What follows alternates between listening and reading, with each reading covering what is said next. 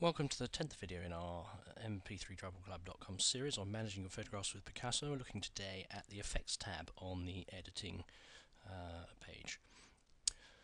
The most important one to think about is the sharpen effect. That's very useful. The others I haven't really found them terribly useful for my travel photographs anyway.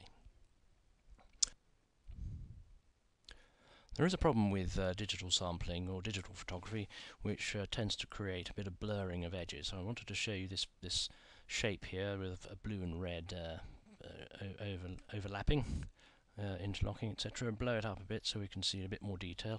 Imagine this square here is a pixel. If we show it mostly red and a bit of blue, then it'll look like a pink to the pixel, and similarly if you show it mostly blue and a bit of red, then maybe it looks purple. And perhaps when you've done that at a big scale, this is what this little area looks like when you blow it up. You've got a nice blue pixels there, but then you've got purple line and a pink line before you get back into the red. Now, they may have several rows of this, and that means that you know, the line, when you put it and blow it back down to a normal scale, means that the eye sees a rather poorly defined edge. So sharpening is about restoring this blue back to this line, this red in from this side until they get to the middle, and it's a very useful effect therefore. So let's have a look at the Sharpen Tool in action, starting from the library page. Here is a picture of the back of the Rijksmuseum in Amsterdam, and you can see that this building is just a little bit blurry. So let's have a look at the Sharpen Tool. We can move this slider to and fro,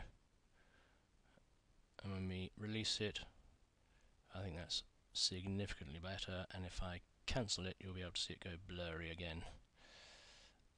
If I reapply it, I like that much better. There, apply that. Right, there's another trick you can do. If you want Picasa to pick the right value, you simply press the shift button and then double click on sharpen, and it will, and then apply.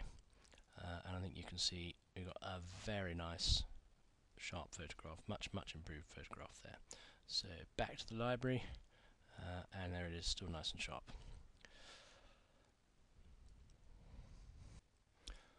Right, thanks for watching that.